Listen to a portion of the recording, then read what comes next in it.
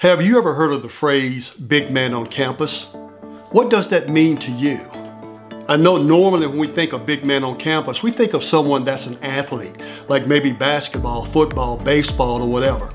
But what about those that may be the president of student body? Or maybe a gifted musician, singer, actor, or dancer?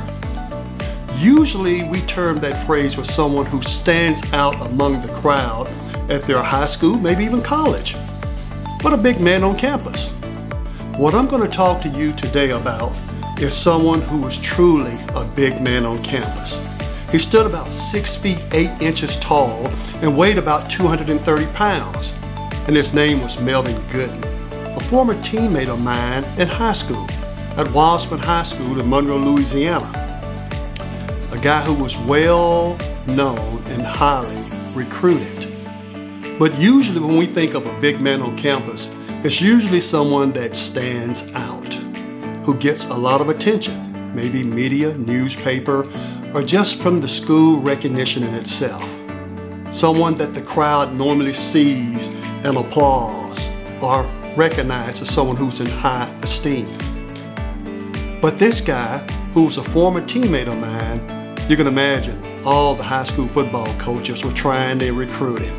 They were on him like hog on a slop. But we had a high school basketball coach named Sidney Smith. He always talked to his basketball players, and it was well known not to play football because our high school team for years were very dominant in the city of Monroe among all its high schools and those in the district and the surrounding areas. Wasman was well known. Matter of fact, this year, the basketball team won state in the state of Louisiana in their class, including the girls as well. Matter of fact, the girls are repeat state champions. So you can see this process of winning at this high school that's been going on for a very long time. And this guy named Melvin Gooden, my former teammate, he was instrumental in part of that tradition. Now, we all know people that could have, should have, but didn't. Along the journey of life, things happened, the decisions that they made or didn't make that resulted in a negative result, and they did not live up to their God-given potential. And that goes across the spectrum. It doesn't matter what it is. It's not just athletics. It's in so many things. It may even be academic. Someone may see that that person is highly intelligent, but along the way, they made some poor choices and didn't live up to what they could have been. Don't we all know people like that? I'm sure those of you that are watching this right now knew people like that. That may even have been you. And things didn't pan out the way that we all thought, or maybe you hoped they would. But this tower of a figure, the big man on campus. And the thing is, now he was just 6'8". I'm 6'6", but in high school I was 6'5", playing with him. And the thing is, we had other guys too. We had 6'7", Donald Lux. We had Charlie Ballard, 6'2", and this is a starting five. And Donnie Haywood, 5'10", point man. And everybody had opportunities to play college ball somewhere. But the thing is, Melvin Gooden is who I'm talking about today, the big man on campus, because there are people watching this right now that remember him. And for those of you that have never heard of him, now you will, because we played against pros. Far side, Nat turns around, 5-footer, good along the baseline to the right side. Calvin Nat harps with the ball, taking a look to Michael Thompson, inside to Paxson, rolls to the hoop, he doesn't get it. Nat, offensive rebound, he scores. Good move by Calvin Nat, he's got 4. Warriors by 1. Paxson from Nat to Michael Thompson, inside to Nat, curls inside around Bernard King and scores. And he's got a total of 6 in the ball game. Alley-oop underneath the Nat, got a double pump, he's got it. Had to bring the ball back down to the floor. And why do I say we played against pros? People that are in our district, such as Bastrop High School, who won Class 4A state championship back in 1975. And that's the year that Melvin also graduated in 1975. You talking about Northeast Louisiana was dominant in basketball. And Bastrop, they had 4 guys that got drafted into the NBA that we played against regularly because we were in the same district. You had Kelvin Nett, 6'6", Kenny Nett, 6'3", Eugene Robinson, 6'8", and you had Carl Kilpatrick, who was 6'10". And check this out. Their high school coach became an assistant at University of Louisiana Monroe, back then called Northeast Louisiana University, but today they're ULM, University of Louisiana Monroe, and he took his players, that state championship team, and those players he coached with him to ULM. Now, our high school coach, Sidney Smith, attempted to do the same thing.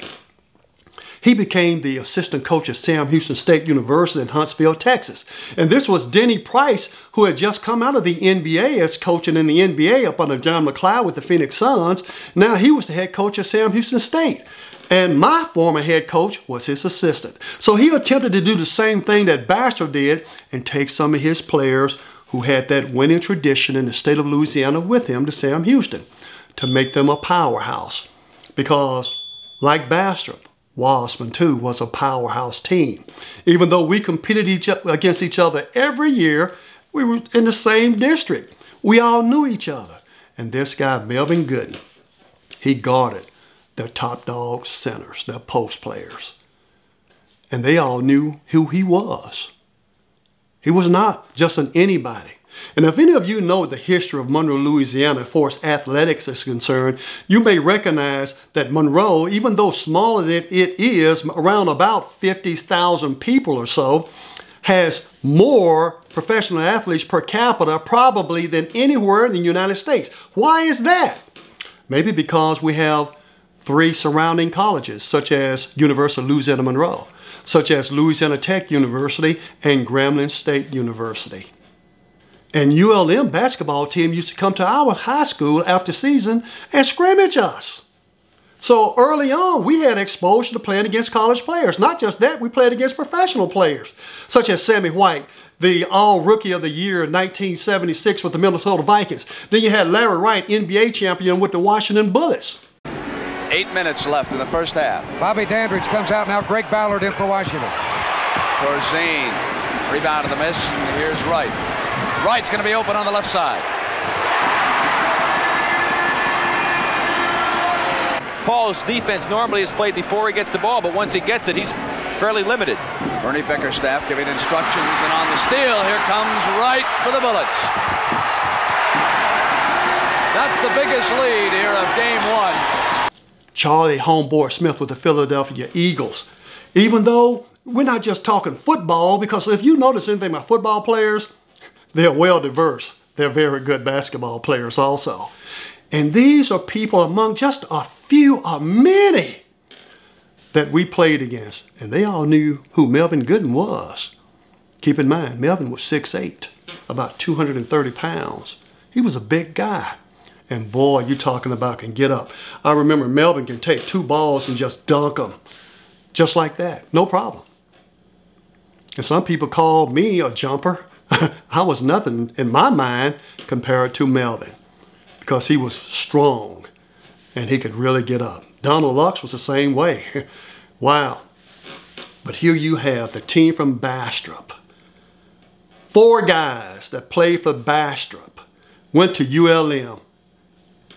Well, actually, it was 5 of those guys. His whole team went, actually. That coach, Vinny, took his team with him to ULM.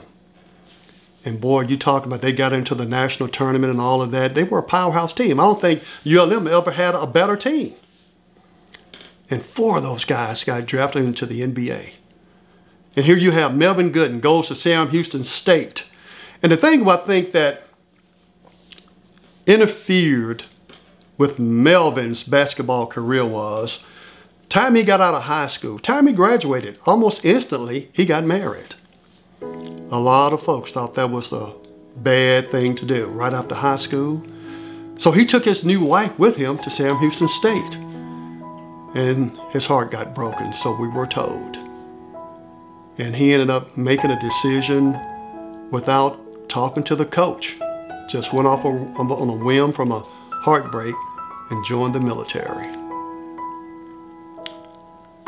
Coach Smith attempted to do the same thing as Coach Vinny did with ULM and taking his players with him to Sam Houston, as well as some of the other locals in the area, because he was a great recruiter in building the powerhouse. And I remember him telling me, because of Coach Denny Price, he had 2 sons. Mark Price and Brent Price, who also played in the NBA. And I remember sitting out eating with those guys when they were kids at their dinner table in Coach Price's home. And the thing is, Coach Smith, I remember him telling me about the potential of one getting a shot into the NBA. And I just knew Melvin was going to get a shot because he was a specimen of a ball player. His size. And he could get up, and he made the decision to join the military because of a heartbreak. Now, for some of those of you that are listening to this right now, you may be wondering what you're going to do. You may be in a position that you may have great opportunities. I highly encourage you, get some counsel. Get some counseling about what you want to do with your life and making such decisions that can alter your whole future. Because a lot of times when we're young like that, we go on emotion and we react and we do things that we know we shouldn't do. I shared with someone who I know and I consider him a friend, and his name is Jim Woolridge. He played at Louisiana Tech and later became the head coach at Louisiana Tech University. And as well, he coached Big 12 basketball at Kansas State University as the head coach, and also as assistant with the Chicago Bulls. Later, he retired as far as in California at the University of Riverside as the basketball coach, then the athletic director there. So we were having coffee one morning, he and my family, and I shared this story with him about our high school and the elite talent that we played against on a regular basis, including Victor King, who played with Newarton. Victor was 6'9", and of course in high school, and we played against him as well, and he goes off to Louisiana Tech, and he gets drafted into the NBA as well. And Melvin guarded him. And you know, the only team we really lost against, we only lost, I think we went 27-4 that year. We only lost to 2 teams actually. And Bastrop was one of those teams. And they went off and won the 4A state championship, was the highest class in the state during that time. And I shared that information with Jim Woolridge, and he said, you played against pros. You played against pros. Because when you think about all those guys that got drafted, and here we have our team, just as good or even better, athletically wise, and nobody got drafted. Why was that? What happened to all those great players along the way? Lack of counsel. Not opening up to our coaches and talking to them about what we were dealing with, helping us make good, sound decisions. Now, for those of you listening to this right now, coaches, if you're listening to this, that's something, if you haven't done, you can start doing. Help guiding those kids and making certain that they are prepared, whether it's taking the ACT, SAT exams earlier, more than once, at least minimum 3 times, to at least give them why you should go to this school compared to that school.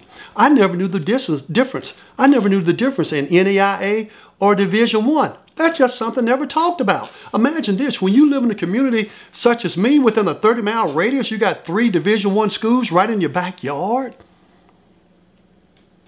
I guess the way I looked at it, I never even thought of it. I just looked at it, everybody's like that. To later discover that's not the truth, because if you have a talent to play on the big stage, such as, for instance, Charlie Ballard, he had an opportunity to go to LSU, Ole Miss, and a host of others. But we didn't have good counsel to direct us. Everyone in our area knew where we were going. People just assumed everybody, Coach Smith's team, going to Sam Houston State. That was the attempt. Only Donnie Haywood finished out. Everybody else, such as myself, went elsewhere. Why? Because of things that occurred and we did not disclose and open up to our coach, such as Coach Smith. So when I told Coach Woolridge of those that we played against day in and day out, and when he said, you played against pros, you played against pros. And I got to thinking about that. There was Calvin Nett, 6'6", he was from Bastrop. Kenny Nett, 6'3", he was from Bastrop. Eugene Robinson, he was 6'8", from Bastrop. And then you had Carl Kilpatrick, 6'10". And Then, of course, Victor King, 6'9". So we played against elite talent on a regular basis. And there was more, such as the 6'10" kid from Ruston. They also had 6'10" and 6'7" guy from Ruston, Louisiana. Then, of course, we had Carroll High School in Monroe, Richwood High School in Monroe, Ouachita in Monroe, Neville, West Monroe High School, St. Frederick. And these are high schools right in Monroe. And they all had elite talent. I remember a guy named Fred Shackelford. Boy, he was only 6'4", but boy, he jumped higher than David Thompson. And strong, and a big guy, not fat, power, muscle, big guy. He went to Grambling State University. I don't know what happened, but I don't think he finished out at Grambling.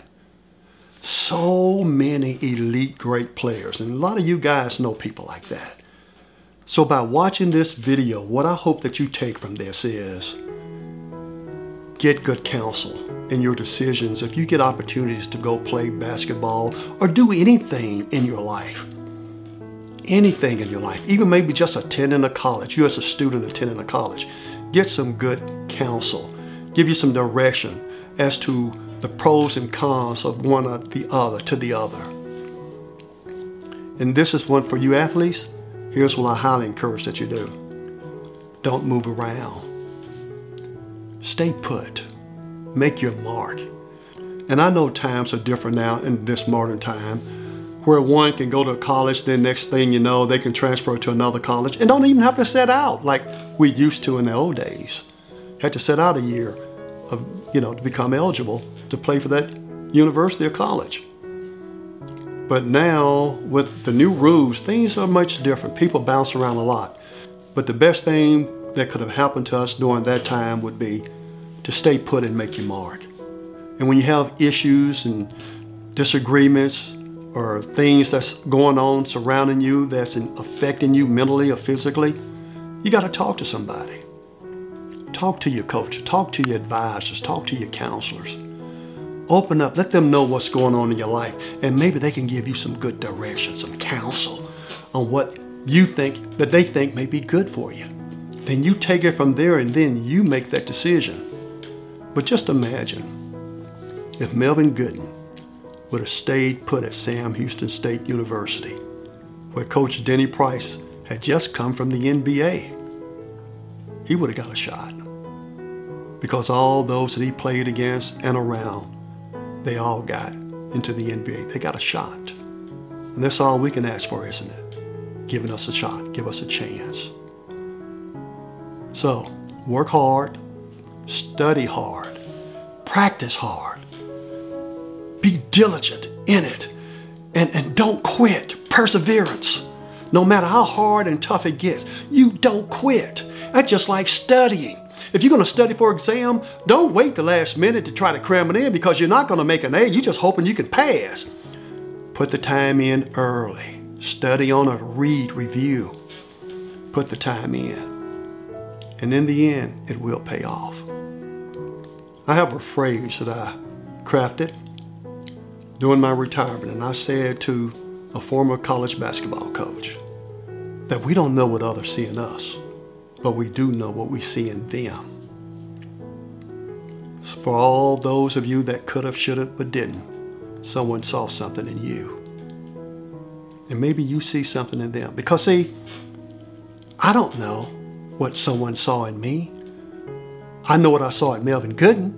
I know what I saw in Donald Lux and my other teammates. I know what I saw in Coach Sidney Smith, who was such an encourager and motivator. Wow. He was an outstanding coach. He can get you to run through brick walls.